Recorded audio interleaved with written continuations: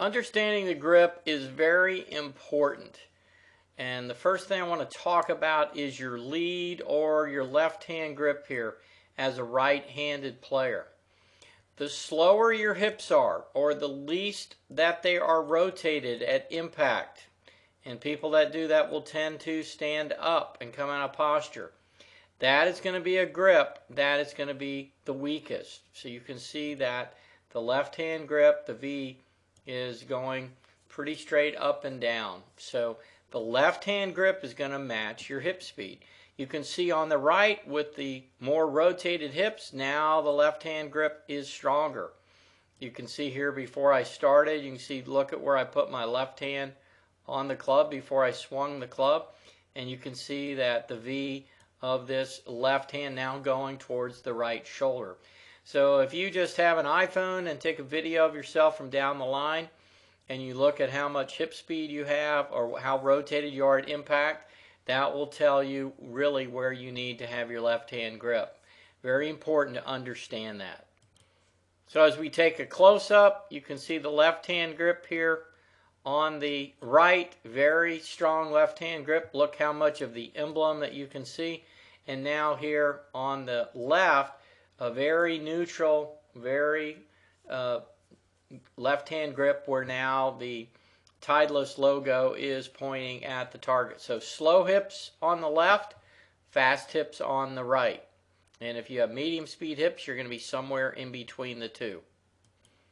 Medium speed hips is about 45 degrees rotated with the lower body at impact. That would be my sister Lori. So if we look at Lori here and watch her and see her at impact, you're going to see she has her hips rotated about 45 degrees. So that is medium speed hips. The right hand grip or the trail hand grip, how you check it is the real role of it is to stabilize the club face. You can see when I have it gripped correctly, look at the way the club is very stabilized as it rotates through impact to toe up. That's what we're looking for. That's what we want to find. Now I'm going to switch my grip and move it way underneath the shaft, which is not the best grip for me. Notice when I go through, look at the face twisting going through. That's not the correct grip for me. Now I'm going to get it really weak on top too much. And as I go through, same thing. We see all this twisting and turning. So if you really want to figure out where your right hand grip should be, just let the club swing back and through and notice where it is where the face is stabilized. That is the role of the right hand grip. The other thing that the right hand grip does is it will determine where the elbow is as we come into the ball. With slower hips, you can see that my right elbow is behind my body here coming in, which is called rear linkage. And what you'll see is my right arm and hand will straighten right about there, so not that far past impact.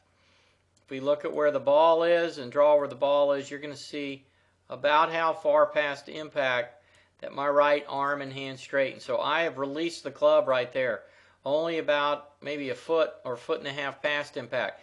My sister Lori, who is more of a mid-core player, you're going to see that her right arm, she's going to have her elbow further forward than mine was, and she is going to have her right arm and hand straighten later. So we're looking at her right arm straightening there.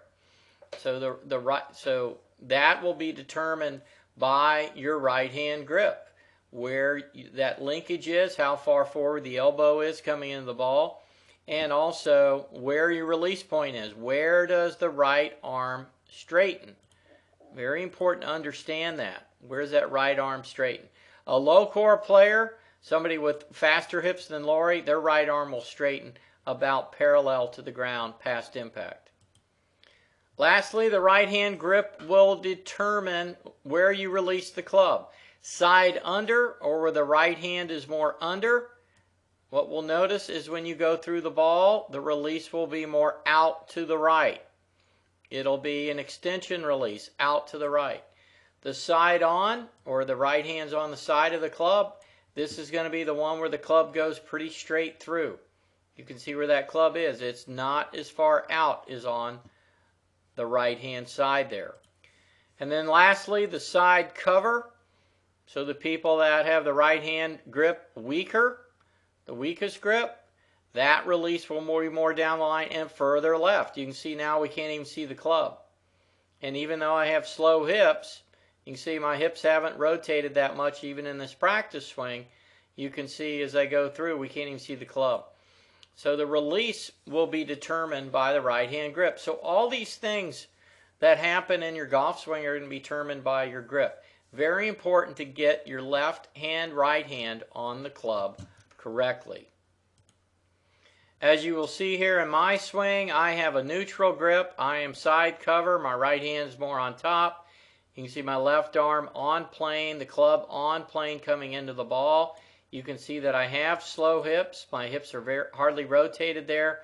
I'm standing up a little bit as I come through, and watch this corner release as the club releases left. All that's being determined by that grip and the way I swing the club and the speed of my hips. For more information or to get in touch with me for a golf lesson, visit my website, LarryRinker.com. Happy New Year.